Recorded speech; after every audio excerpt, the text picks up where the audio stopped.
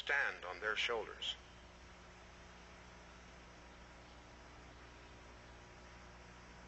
If they felt that it was worth dying for, then perhaps we ought to reevaluate our current stance.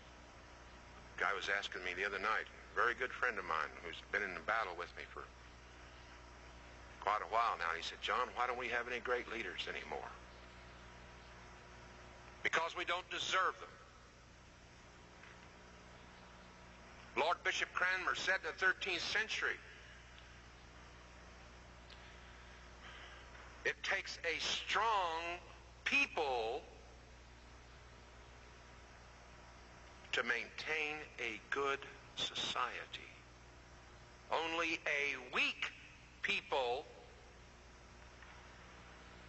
can begat an evil society. Lord Bishop Cranmer's voice from the grave then stands as an indictment against every single one of us today. And everyone's talking about rights, when in reality, there's no person that I know of in this room who has any. At least not according to the Constitution. You may have 14th Amendment rights, but those are all privileges granted by Congress. A privilege is something that can be granted and taken away at the whim of the grantor, you see. Now, how many citizens do we have here in the place now? Oh, I love that. You twit, shut up. This is my speech. I'm supposed to make that distinction, all right? Well, now he's blown it. He's got the cat out of the bag. I know from coming to a Preparedness Expo, I should have known there might be at least one or two of them here. No, what this dude back here in the back is talking about is really very simple. When I came out and said good evening and greetings to the resident alien subject slaves, I didn't intend it to be humorous, because in point of fact, at law, you have no standing as a citizen of a state, and you have certainly no standing at law as a citizen of the United States. You say, but how can that be? The answer is really very simple. If you have a contract with any form of civil government, it's an adhesion contract in which you give up, by implication, all constitutional protections. You change your status, give up your rights, and accept privileges, which the politician can give and take away from you. I had a friend of mine the other day, got burned by the IRS, and he says, John, what was I going to do? What was I going to do? Man, these guys are beating down my door. They're threatening me and everything else, and just, and my lawyer said, obey. Do what they tell me. That's the only way I can get out of it. I said, what privilege or benefit or immunity were you drawing that gave the IRS some kind of jurisdiction? And he said, I don't know what you're talking about. Then I said, you deserve to pay. And he said, all right, you explain it to me. And I said, you got a Social Security card in your pocket? And he said, yeah, everybody does.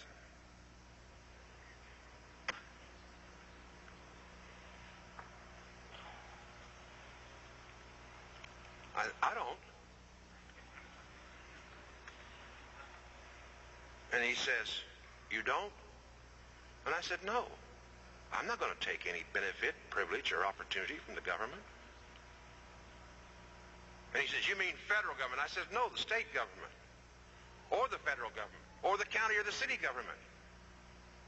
He said, only if you do that, do they have jurisdiction? Only if you do that, do you give up your rights and accept and swap for privileges. And he says, yeah, right, I suppose you ain't got no driver's license either. And I said, wait a minute. As a matter of fact, I don't. And he says, wait a minute, wait to hold it. And he jumps up off the couch and goes running outside and runs out to my truck, my van, and sticks bound behind it. He says, "You ain't got no license plates on your truck, John." I said, "Really? I didn't know that." And he ran up to the driver's side of the truck, and he looks in, looking for the sun visor, and he's going to pull it down, you see, because that's where the registration is supposed to be. See, it's up there on the sun visor. He looks in there, and "John, you didn't, your vehicle, it's not registered?" And I said, "No, I have quiet title on all my property. I'm a citizen at law. The God of Scripture is my authority." And he says, "Oh, come on, John, don't mix any of this religion in law." And I said, "Look, let me explain something to you." I said, "Now, this is going to get a little philosophical, and I know you're a public school graduate. 2 years at UCLA, no comment, and 2 years at UCLA, and thus there's a certain degree of intellectual, to be more genteel about it, he suffers from advanced epistemological myopia." But anyway, I may explain that to you later. I love it. But anyway, he said, what are you trying to tell me, John?" And I said, "What I'm trying to tell you, partner, is that you've opted for benefits, privileges, and opportunities instead of rights that come from God. And that all law is religious. The only difference between systems of law is the gods of the dominant religion wherein the law originated. Thus, any change in law is an express or implied change in religion. All thought's religious. All thought creates its own system of law. And if it's illegal to murder on Monday and legal on Friday, then obviously we've got some kind of relativism here that kind of changes and shifts with the fluid with the time, and everything else, but there's no fixed standard. So why even talk about law? Why even talk about rights?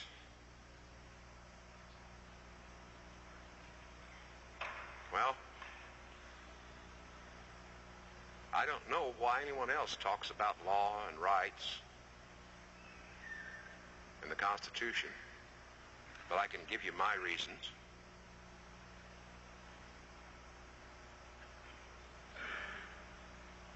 Because of guys like Randy Weaver.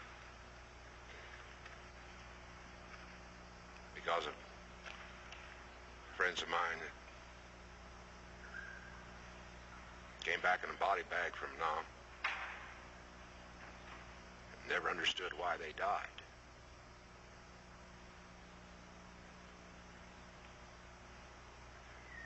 Because of those in Iwo Jima, the Dense Forest, the charge of San Juan Hill, at Gettysburg, and Valley Forge, and Plymouth Rock.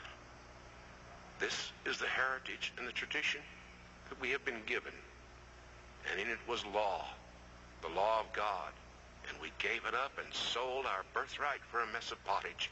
And if it continues, our children are not only already resident alien subject slaves, they will all grovel and have their property arbitrarily taken at the whim of any two-bit petty bureaucrat who can't decide which wrist he wants to inflect with,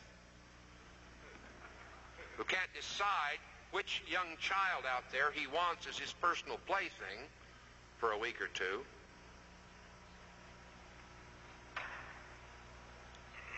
I had a friend of mine one time got very hostile because he said, "John, you're talking about imposing religion, Christianity, and law. You're supposed to render under Caesar the things that are Caesar and the things that are God to God." And I said, "You're a little bit confused, my friend, because in this system, we are Caesar. The people are the supreme law of the land.